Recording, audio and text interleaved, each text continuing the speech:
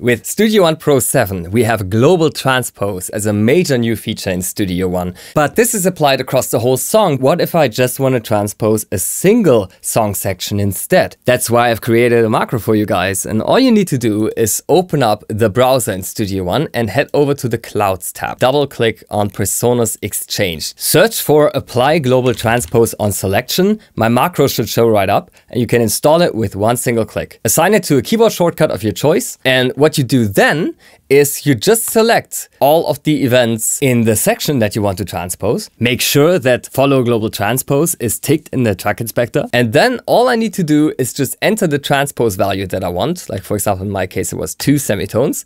Hit this macro and watch the magic happen.